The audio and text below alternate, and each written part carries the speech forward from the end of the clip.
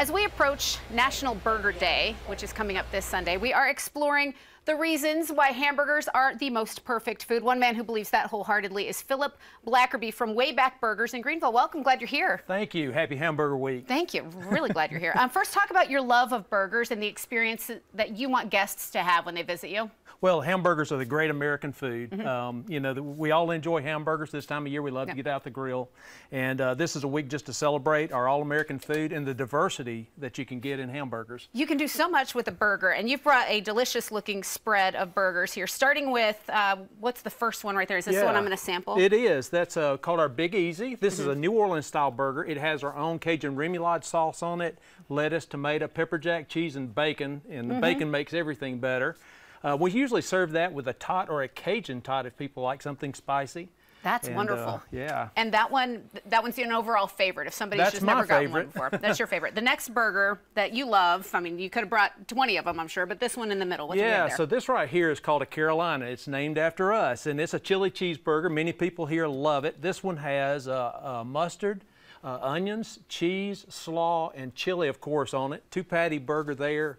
We sell a lot of those to people in the Carolinas. I bet. And then people celebrate burgers, you know, every day of the year. But right now, people are really into it, and I'm sure you get extra love on this burger month. Oh, yeah. Yeah. Especially Sunday. We'll be offering our promotions at our stores around the hamburgers on actual Hamburger Day. So yeah, we get a lot of love this time of year. Well, it seems like between these burgers, you can't go wrong with something that's cheesy. This one back here is pretty appealing looking. Another great one. This is the ultimate comfort food. This is called a cheesy. Yes, it is.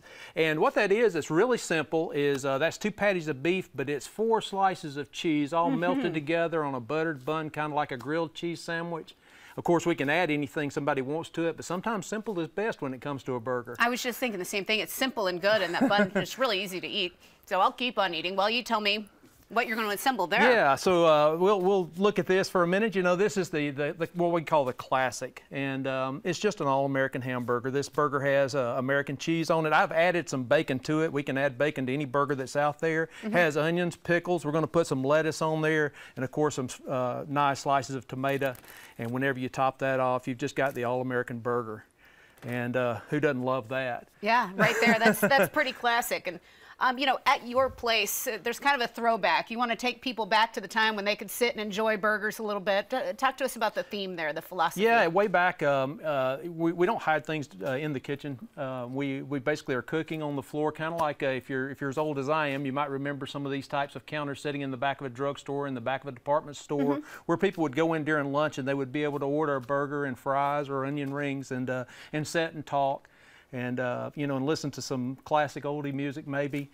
But that's what we do. We make burgers the way people love them. We can put a number of toppings on them. And made to order what you want. So you have, you know, a lot of the promotions and all this excitement happening as we approach National Burger Day, which is coming up too. But tell us, you know, you invite anybody watching to come see you. You want them to try your burger in person. But do you have any advice for the grill masters at home, maybe some inspiration for what they might create when they celebrate a burger? Yeah, 2 things that I would recommend to people who are making a burger. Maybe you're getting out on your grill. One thing that I see real commonly is that people love to take that spatula and press that burger whenever they're cooking it. Whenever you do that, you're squeezing a lot of the juices and things that keep that burger tender and keep it tasty out of the burger. And so I wouldn't recommend doing that unless you like a dry burger. Okay, that settles a lot of arguments, though. People think that that's part of the routine, and you say no deal. So, well, we appreciate that insight. Anything else a grill master should take home from this? The other thing that I would do is that whenever you're cooking a burger, don't cook it, then put the cheese on. Leave the last 30 seconds of cooking time for it. That, again, keeps it from being